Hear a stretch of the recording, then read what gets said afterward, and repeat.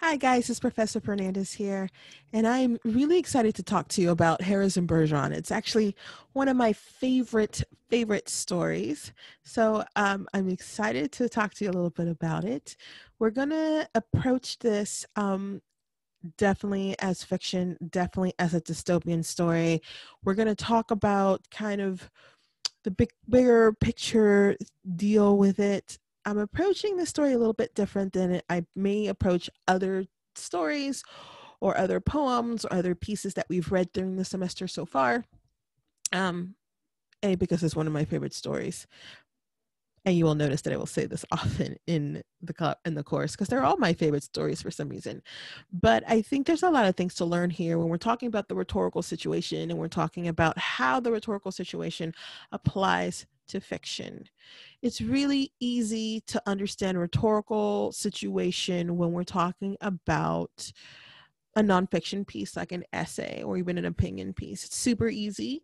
It's a little bit more difficult for poetry, and it's a little bit even more difficult for fiction because we've been taught and told that fiction is for entertainment, right? You tell a story, there are characters, it's to be entertained, to be able to tell a story.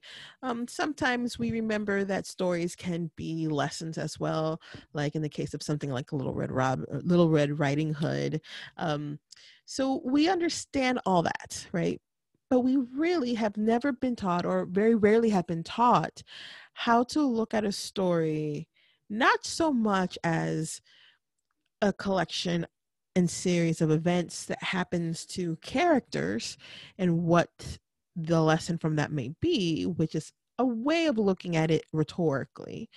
But also, we've never really looked at how to look at a story, take ourselves out a little bit and look at a story for what it could be saying, what it could be arguing about whatever, right? So we're going to take a look at that, and we're going to do that with Harrison Bergeron. So let me share my screen here so you guys can see.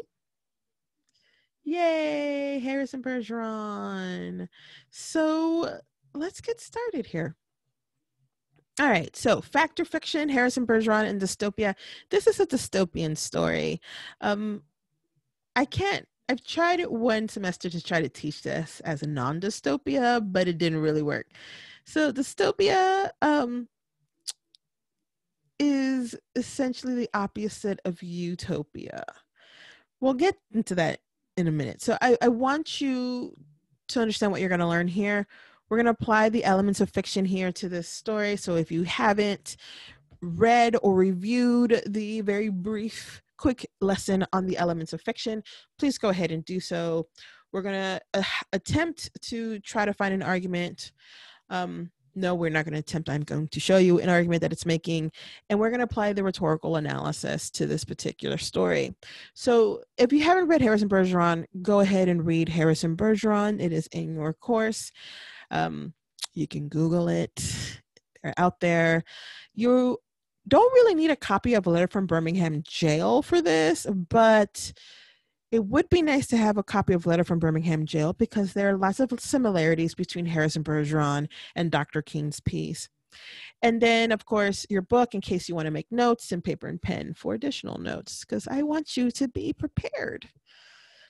So let's feast our eyes upon this particular comic family.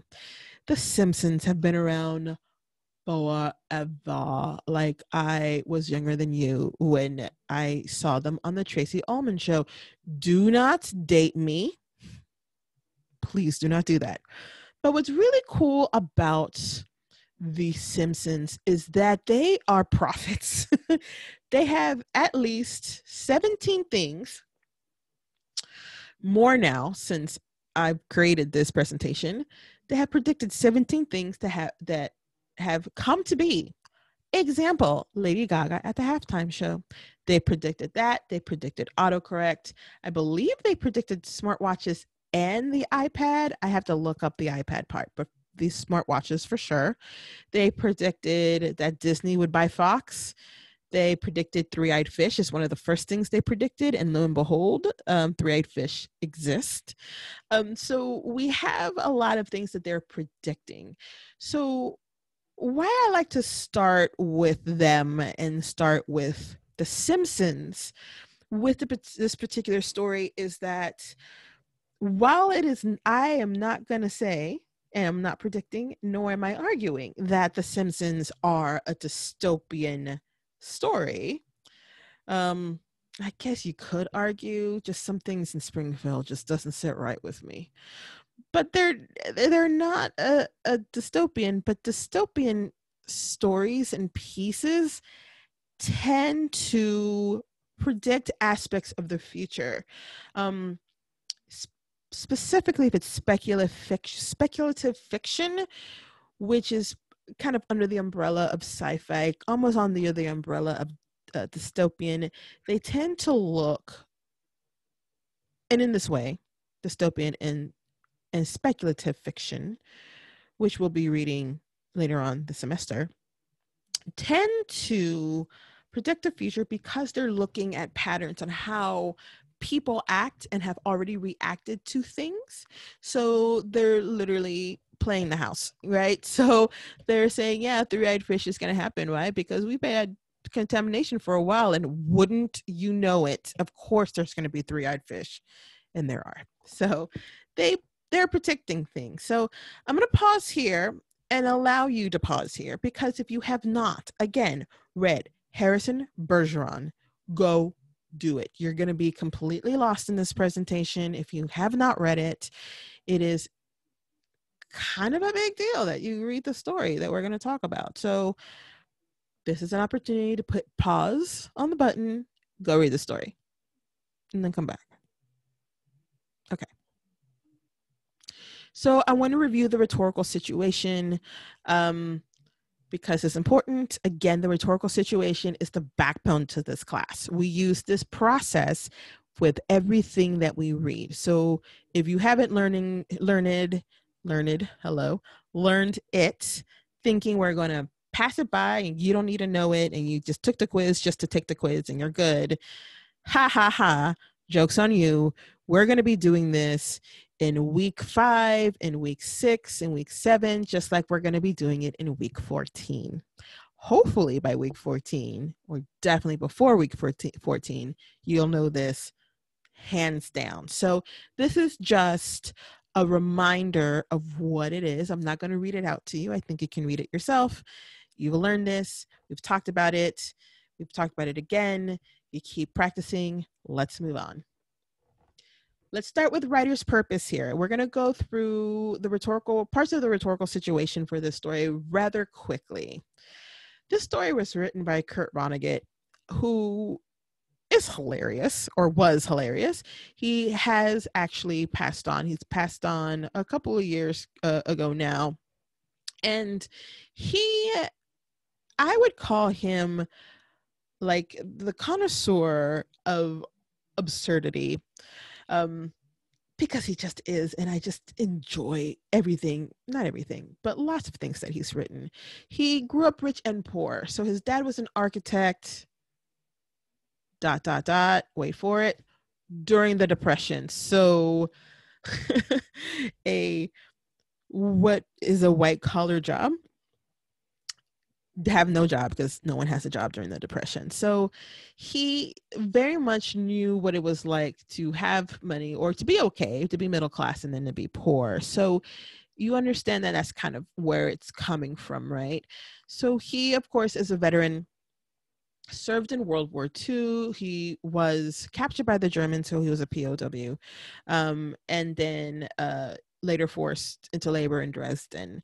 So we have that there in one of his most popular works, Slaughterhouse-Five. You see this influence in his piece. See how we're doing writer's purpose here, how a writer's life kind of influences the work. That's why we go to the writer, right? I consider him a super writer. All the novels, all the short stories, works of nonfiction. If you Google him in YouTube, he has a couple of videos on the structure of a story, which are really good. He's kind of hilarious. Um, So I would definitely watch that video.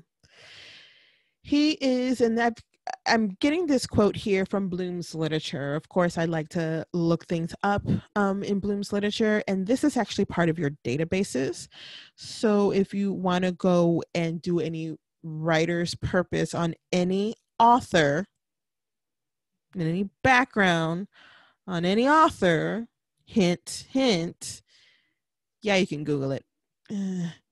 But Bloom's Literature is chef's kiss, really good. So this quote I took from Bloom's Literature, and it says Vonnegut was widely considered one of the foremost late 20th century American writers, using intriguing blendings of Black humor, science fiction, fantasy, the comic strip, and recurring characters like Kilgore Trout, a sense of fatalism, and Zen-inspired phrases like "so it goes." Vonnegut wrote of ordinary individuals caught up in a complicated, greedy, materialistic, and often absurd world. Occasionally, they connect and recognize their shared humanity. And so this is why we go to Bloom's Literature right here.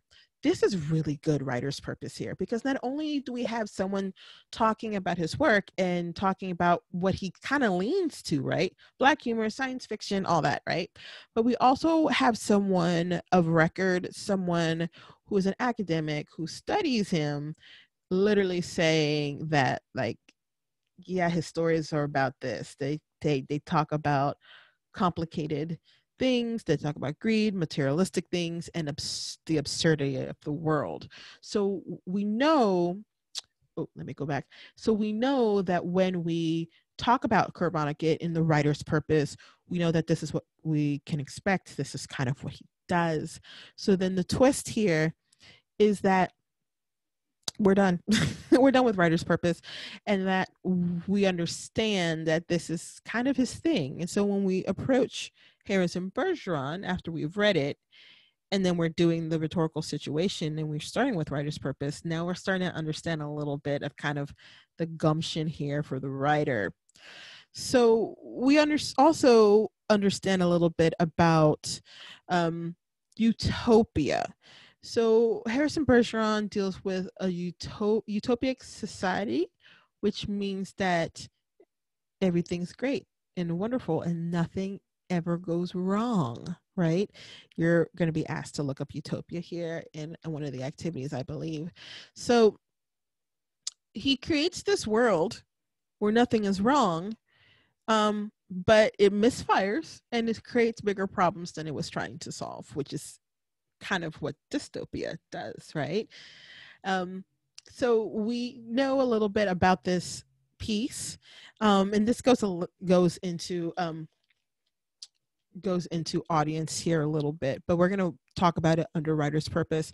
That this particular story was published originally in 1961.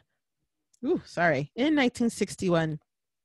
From the magazine of Fantasy and Science Fiction. And so since we know that to be true, that leads us a little bit into audience. So again, utopia here is the big deal. This utopia, dystopia is what happens when utopia goes wrong. Right? And you've already kind of dealt with the idea of a utopia gone wrong, or the dark side of utopia, which is dystopia here. V for Vendetta does this a lot. But that's the whole movie. If you ever seen The Handmaid's Tale or read The Handmaid's Tale, watched it, season 1 through 3, 4, I think that we're on. You see kind of like the creation of Gilead and why it needed to be created, and how this dystopia is there and why it was created. The Maze Runner is a thing, the Hunger Games, the book, and the movie. Yes, people don't like the movie, people don't like the book, people don't like the book and the movie. However, example of dystopian work. Don't at me. Okay, moving on.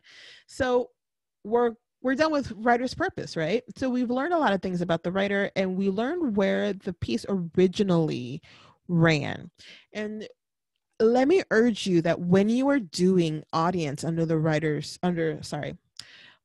rhetorical situation, that you look at audience and don't predict who would have read or who would have liked or who the writer was talking to. Don't do that. Why? Because everything was literally published somewhere else, and where it was published will give us the audience. So there's no need to do anything other than look at where the thing originally ran and then who is the audience for that magazine.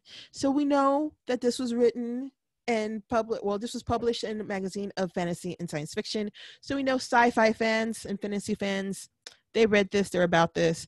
Those particular fans, some of those, not all of them, tend to like political statements in their sci-fi. And we know that around that time, and this is a little bit into context, but around that time, April 1963 is when Letter from Birmingham Jail was written. And so why I have that there is that it gives us a little bit about what's going on with the audience at that time. Again, it goes into context a little bit. So I'm going to save that for context, but I wanted to just drop that dime in there. So let's talk about the topic here. And the topic of this, first of all, topic in the rhetorical situation, like there's always more than one topic. Don't just say there's one topic and move on and then you're done. There are lots of topics. These stories, these poems, these essays hit tons of topics. And so the first thing you're going to say is that this is about equality and being equal, because the beginning opening paragraphs talks about how everyone's equal after all this time, right? But does it really talk about equality? I mean, the word is in the story, but there's thoughts about leadership, how Diana Glompers, the handicapped general, leads, and what leadership means. The idea of the chosen one. There is this one extraordinary 14-year-old kid, right? And he is just taller, bigger, faster, stronger, more beautiful than anyone else is, and thus all the handicaps have to be placed upon him, right? So the idea of the chosen one is there. Parents who don't remember. So, I mean, depending on how you look at it, you can talk about parental rights, loss of parental rights, bad parents. You can talk about society. Everything's about society, really, if you think about it. But you can talk about society and societal norms, and the giving up of maybe freedoms, and freedoms for the greater good. So what do we need to give up as individuals for the greater good? So those are some topics, right, that are in Harrison Bergeron. There's a lot more. I'm not going to give you everything, but there's definitely a lot more. So let's talk context. See how we just moved on? We're on already the fourth step of the writer's purpose. Yes, we're going really quickly, but I've done this for a while, so obviously I can go through it quickly. However, I'm not expecting you to go this quick with your rhetorical situation process. It's going to take some time, right? You just have to work at it. So the context here. The context, like I said earlier, is the 60s. This was published in the early 60s, so he probably wrote it in the early 60s. I wouldn't doubt it if somebody found out that he wrote it in the late 50s. So there was a lot of things going on in the late 50s, late 50s to late 60s. You have the civil rights movement, which is huge. Our version of it is the Black Lives Matter movement, the anti-racism movement. So it's similar but different. You have to think, no one had Twitter, no one had social media, no one had YouTube. So all these things were happening, and you would get a glimpse of what was happening at 6 o'clock on the news or maybe on the radio, right? So you have this huge movement happening that is gaining traction without the use of TikTok or Twitter, right? So think about that. So in here we have Rosa Parks. Of course, you know the story of Rosa Parks. Emmett Till is very important because we're going to talk about Emmett Till here in a minute. Brown versus Board of Education, which really allows me to be your teacher, frankly, and allows probably your best friend to be able to sit next to you in class. So that was amazing. I love Brown versus Board. And then the Chicano movement also happening during this time. So there was a civil rights movement, and then there was a Chicano movement happening alongside that happened, I want to say like mid 60s, really when it was gearing up. I'm pretty sure that historians who see this on YouTube are going to correct me, and I welcome those corrections. So around that time, they're almost running in parallel here. And there you go. That is what's happening. That is the context of this story. So that's what's happening around the time that this is being published, right? Lots of things are going on. So you can almost see kind of how it's coming together, right? From the writer's purpose all the way through context. And you're starting to see themes develop. That's how we do the rhetorical situation. So let's talk about strategy, and the strategy is the elements of fiction. You probably are have seen, hopefully by now, the quick lesson on the elements of fiction. If you have not seen the quick lesson on the elements of fiction, stop right now. Go watch that, because I'm going to fly through this. I'm not really going to explain much because you should have already seen that video. So here's your 5 elements of fiction: plot, character, setting, point of view, and theme. And so I'm going to start with plot first. I know in the other video I started off with character first.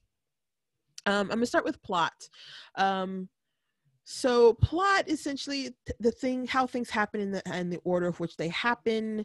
I think we talked about the ABCDE that the book talks about: the action, background, development, climax, and ending, kind of where all that is.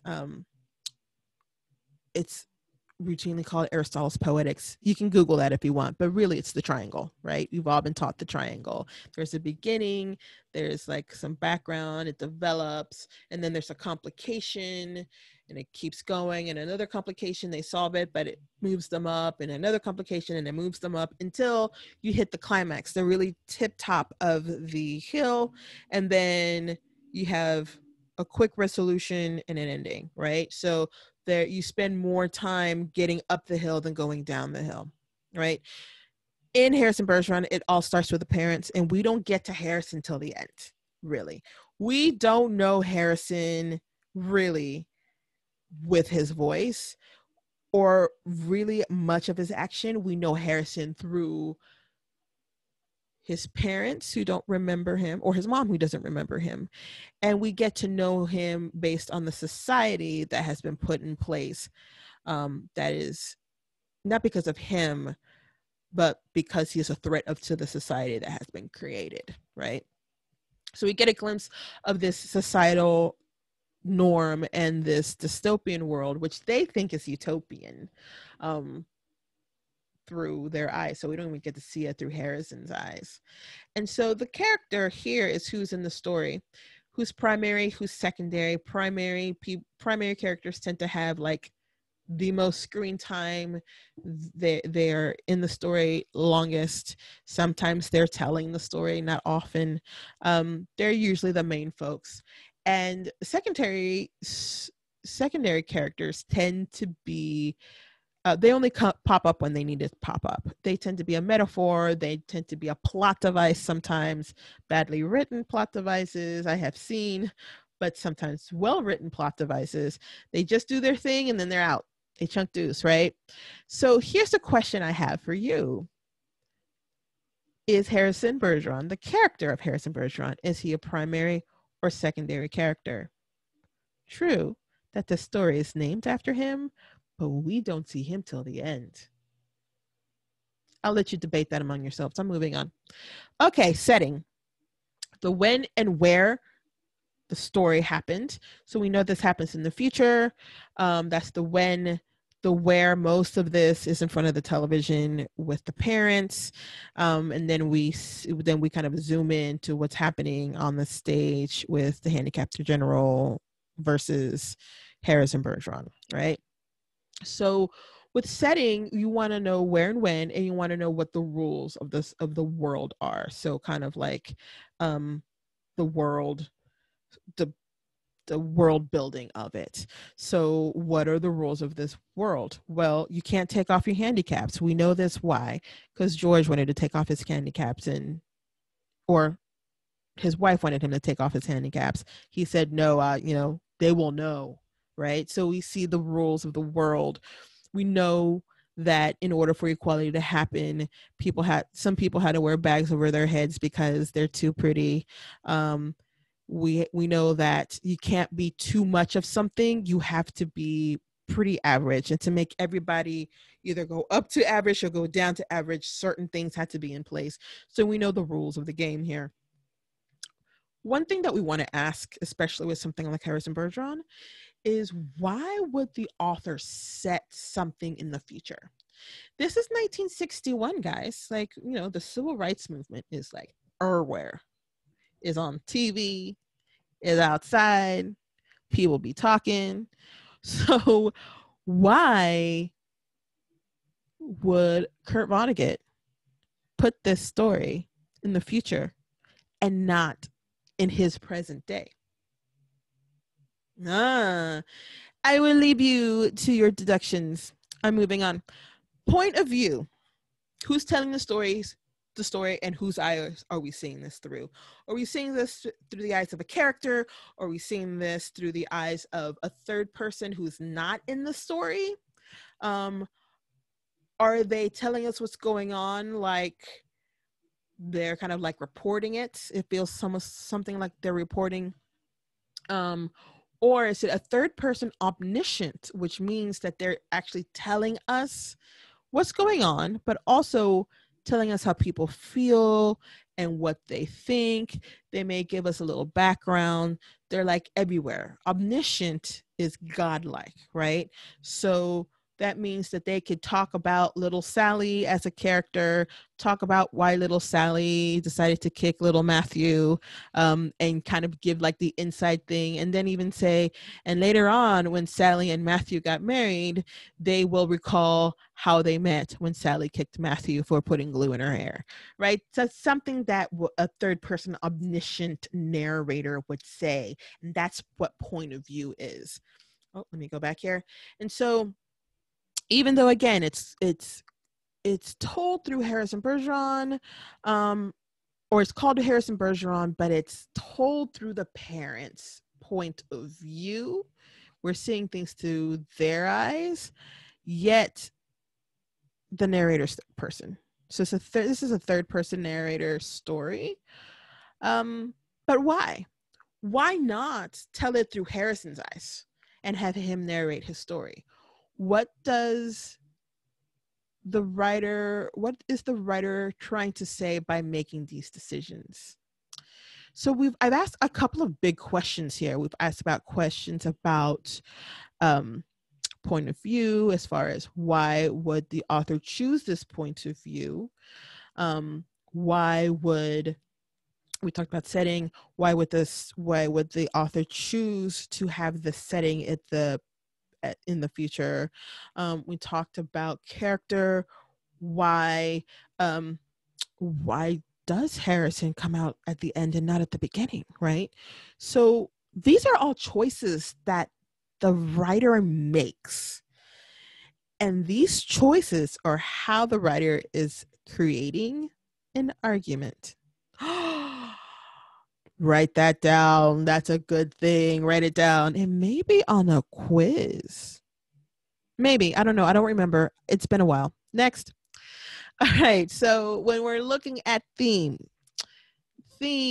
is taught to us a certain way: man versus world, man versus nature, nature versus nurture, or nurture versus nature, um, in that way. And I am not saying that is not correct. What I am saying is, when we're looking at rhetorical situation, we're looking at theme as argument. Theme is another word for argument, right? So theme is a one sentence argument and the sentence is debatable. So if I wanted to relate it to something you've already learned, elements of argument, claim, right? Because remember, in elements of argument, you have the issue, and the issue is a question, and the claim is something that they are claiming is correct, right? So it is comparable to claim. It is not claim. I don't want to see the word claim in your papers or in your journals when we're talking about fiction. So please do not do that. Please do not do that. Please do not do that. What I'm saying is this is comparable to claim in our elements of argument. Okay. Okay. So it's also not specific to the story. So you're not really mentioning Harrison. You're not really mentioning the handicapper general. You're not mentioning them by name. It's generalized enough that it could fit other situations, but not too general that like no one knows what you're talking about. And so here's a couple of examples here. A really good one may be true equality comes with a cost, could be a possible argument here for Harrison Bergeron. Another one is, there is no such thing as equality unless we all give up our rights, including what makes us special. That's an interesting argument. It's a little long. Arguments tend to be about 5 to 7 words, so you have to choose your words wisely, right? There's another one. Total peace in a society means giving up basic human rights for the good of all. And that's another possible theme / argument for this particular story. So yeah, fun stuff. And so we return back. Just want to make sure I'm aware I'm going to be. We return back to The Simpsons and how they have predicted things. And just like how The Simpsons have predicted things, Harrison Bergeron has also predicted things as well. We literally have a story of a 14-year-old or a young boy who is seen as a man. He is like tall and very manly and like he is a threat. He is a threat to people's way of life or people's existence.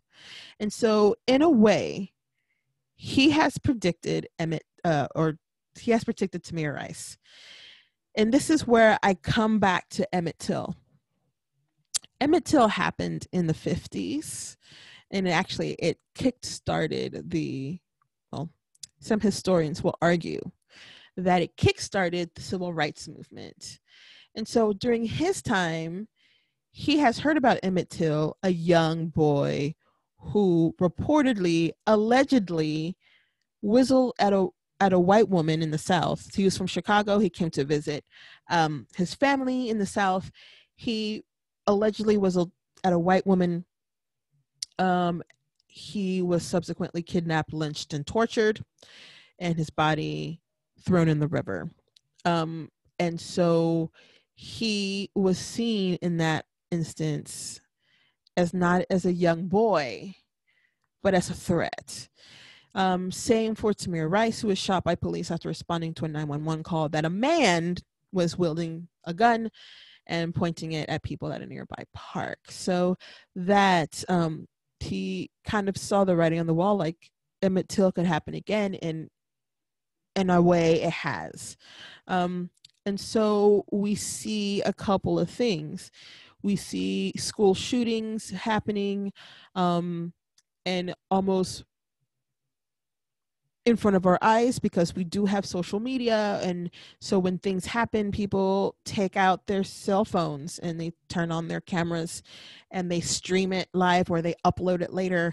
And so we're seeing things almost as they happen without much processing. So for example, at the time of this created, it's been more. It's been more, but 239 school shootings have happened since Sandy Hook. Sorry.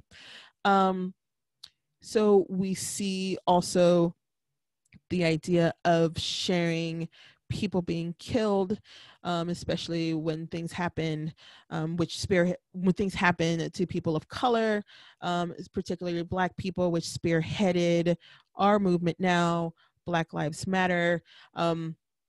And so we have violence on TV, or violence where we all can see it, the computers and TVs in our pockets or purses. So he kind of predicted that as well with George and Hazel. I was trying to remember her name. Harrison's mother watching the massacre of their only son, right? And her being sad and not remembering why she was sad, and almost being desensitized to it in a way that is kind of sinister, right?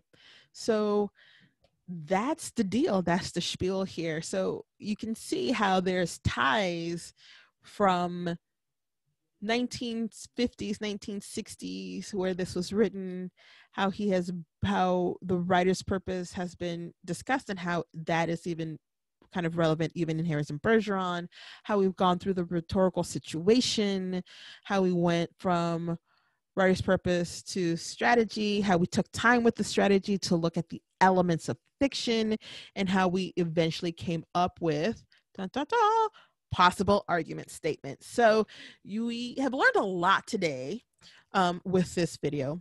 So I'm hoping that this kind of shed some light here on some things, on how an argument can be made in fiction, and how sometimes that argument is still being made in the world today. Harrison Bergeron is as relevant today as it was in 1961.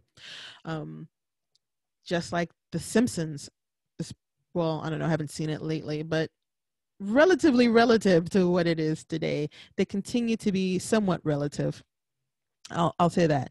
I haven't seen it, so I can't say yes, indeed, they're irrelevant, but let me know. So I hope that was helpful for you guys. Let me stop sharing here. So I hope that was helpful and you learned a little bit more of the process, a little bit more of how to put it all together. I will see you guys online. Bye.